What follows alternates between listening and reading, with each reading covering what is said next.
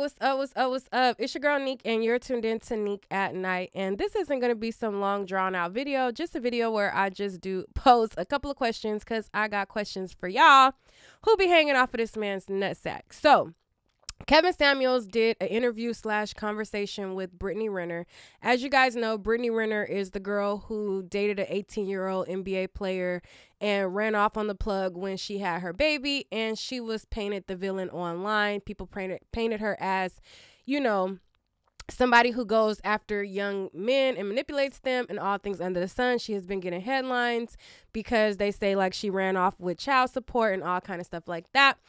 And she's doing her rounds of interviews, and one of the latest interviews that she did was with Kevin Samuels.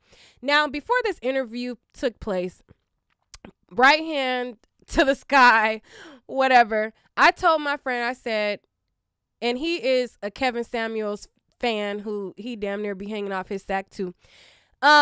He said that, if he does an interview with her, he's going to go in, da-da-da. My exact words to him was, if he does an interview with her, I guarantee you he will not have the same energy that he does for any of the other women who call into his show. And lo and behold, he gets Brittany Renner on, who is just as delusional, if not worse, than half of the women who come on his show. And he's being gentle and kind and, sweet and things and holding like a decent conversation. And my question was, why does he not ever have the same energy for these light-skinned Instagram thoughts? Now, the last time I seen a clip of him with somebody like this was when he had a conversation with Tommy from Love and Hip Hop. And Tommy, when she talks, she slurs her words. You could tell that she's probably drunk or just out of her mind. She has made headlines for all kind of crazy, erratic behavior. But with people like Tommy and Brittany Renner, he's soft, kind, and gentle.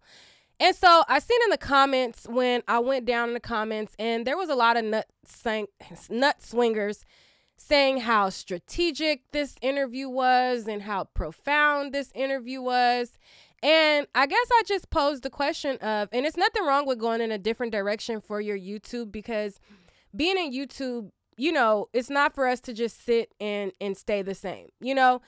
I applaud him for switching up his style, and I don't find any problem with that. But my question is to the nutsack swingers, like, what did y'all take away from this that was so profound? You know what I'm saying? Like, nothing wrong with him doing an interview, not even a knock to the interview. I just noticed that he didn't keep the same energy, which I knew he wouldn't. But what was so profound? And I find that oftentimes when people idolize people, and Kevin Samuels is a person who has cultivated a cult-like following who very much idolizes him because a lot of them don't have fathers, and that's the father figure that they didn't have. And a lot of them hate women, so they like to see a man bash a woman, and they get their gratification out of that.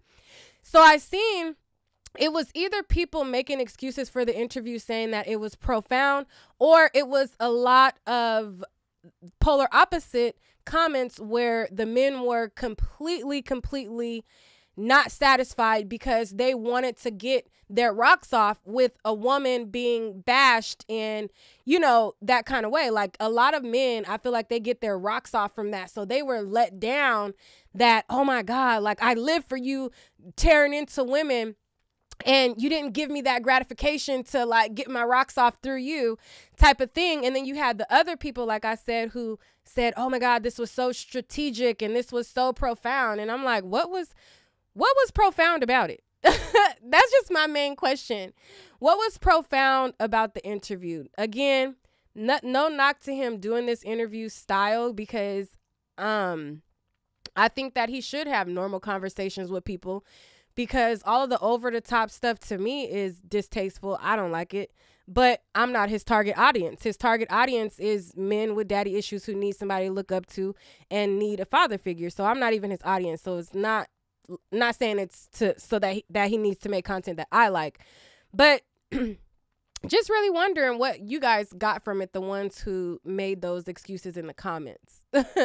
Not saying that it was a horrible interview, but it just wasn't so profound and strategic. She's a woman who is trending, and he got an interview with somebody that's trending. Like, that's just kind of the begin and end of it to me. But for the people who felt like it was so profound, I guess what I'm saying, like, what did you guys take away from it that was so profound?